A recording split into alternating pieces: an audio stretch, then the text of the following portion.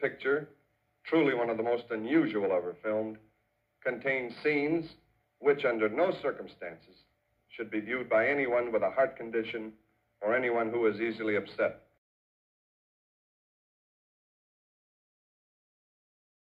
Secondly, and most importantly, I'd like to say that you disgust me.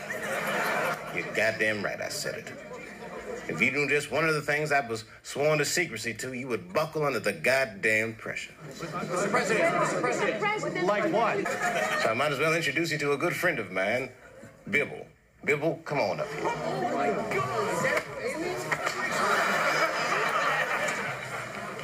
God. America, this is Bibble.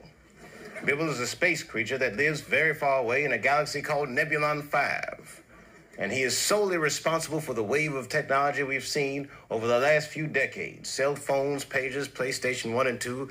You might think it was the Japanese who were responsible, but anyone in the know knows that it was Bibble for shizzle and all by Bibble, because only Bibble can keep it so rude.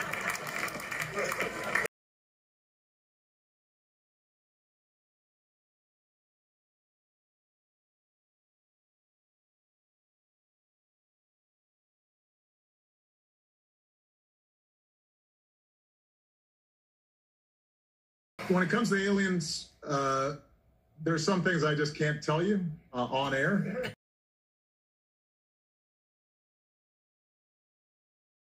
When it comes to aliens, there's some things I just can't tell you on air.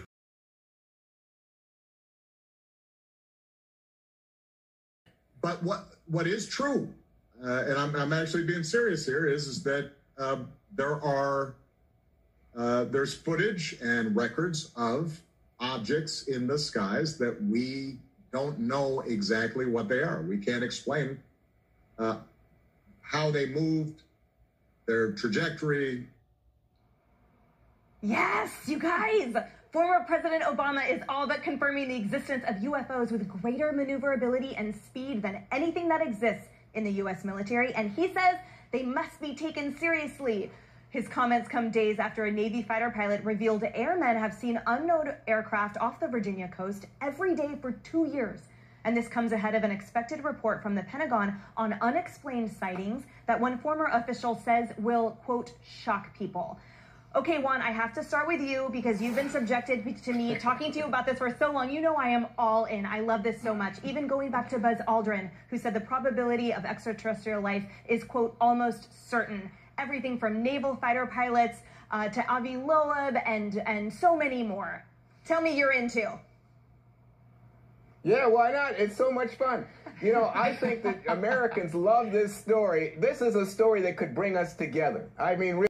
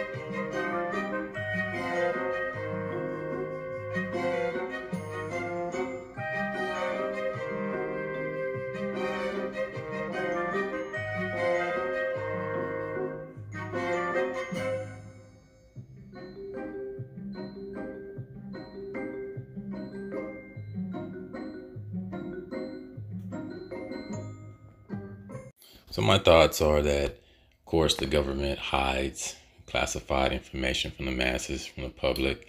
They don't want to cause a mass hysteria.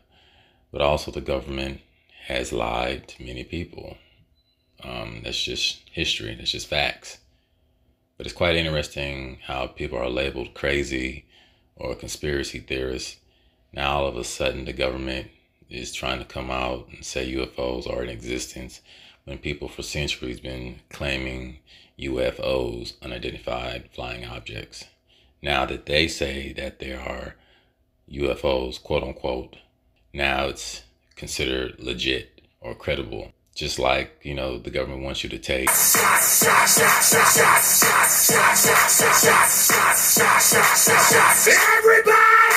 See, my question is, you have all these celebrities and minstrels like Stephen A. or certain rappers that want to promote where's the data at? Where's the imperial data? Another question is, how are we high in COVID when we're not even in the lines or taking the clinical trials or whatnot? So how's that data proven? But yet you have your celebrities, your minstrels on TV giving this false information like we are the leading people in the COVID. It doesn't make any sense. And the numbers, I believe, are fabricated. They're working in agencies of the government that is supposed to be protecting of the people, by the people, for the people. How did it all turn upside down?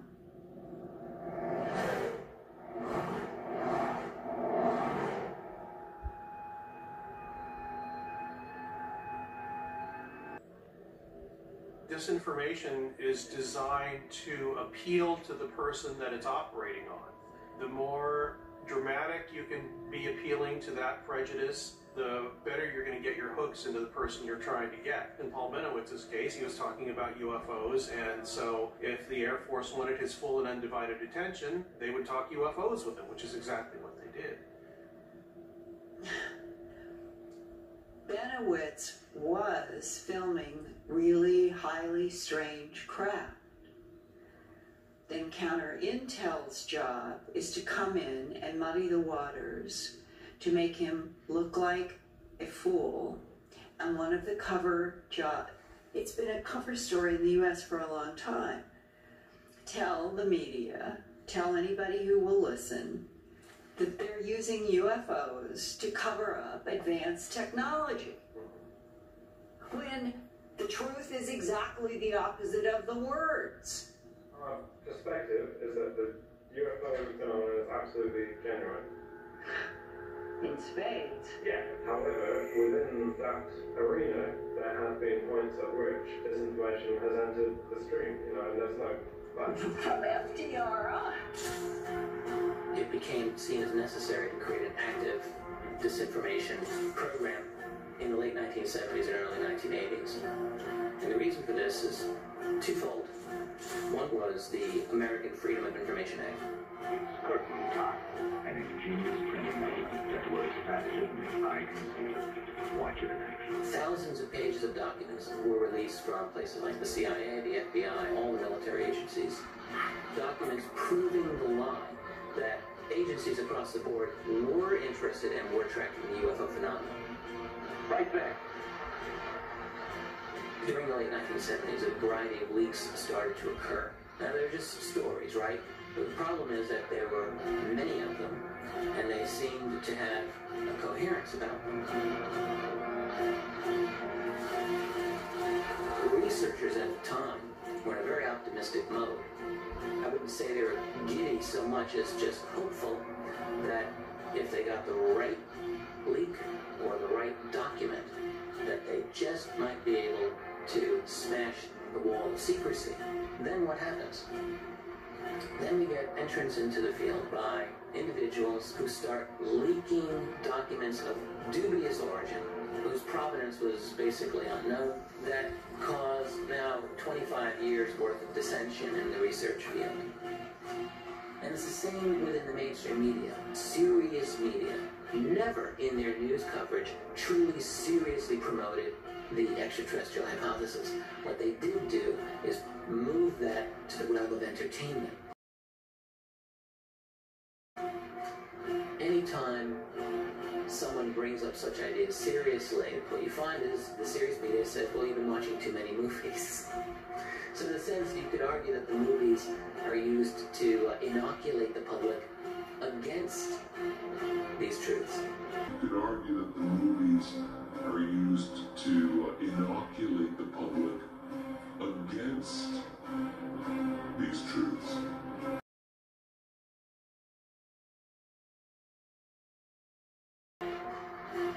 So these demonstrably false UFO stories become inoculations.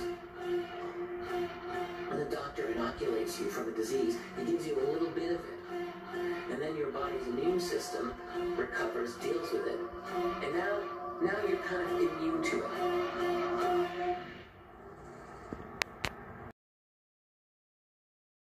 Away, and I got to spend some time with that too. Some of you dropped out of some of your churches, not because you didn't love the choir, not because you didn't love the fine clothes, not because you didn't like the people, but the soul food was missing. It was not cooked right.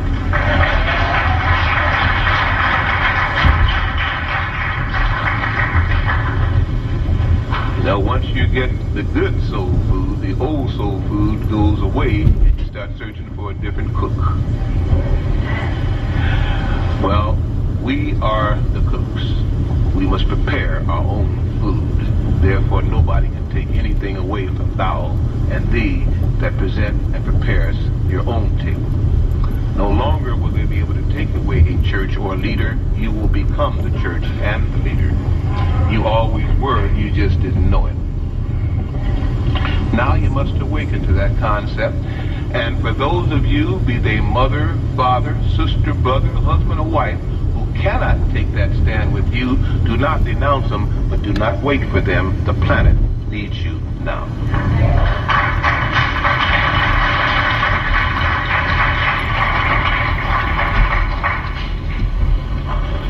Two in the field, one chosen, one called. It's happening. How do you make contact? You want to, with all your heart and all your soul. And then you get the right contact. Other than that, you might get what they call an abduction. Like many of the United States government people are abducting people and blaming it on aliens because they do have spacecraft now, and the time for the showdown is at hand. If you do not cloak yourself in truth, if you do not have a core that cannot be shaken under the worst oppression, where fear enters in and causes you to lose your electromagnetic field, you will suffer physical harm. If you can become so resolute and so believe in your Creator, and vibrate and do the things that at least you can do to dial the number for the Creator, you will have confidence that will grow on a minute-to-minute basis until you will feel that you can contact your Creator alone. If this gives you problems, that's okay, but you're not ready. If it doesn't, and you know inwardly that you should be able to do that because inwardly you feel that you do have the potential to be a God, and I did not say a universal prime creator, I said a God, then go for it, because now is the time.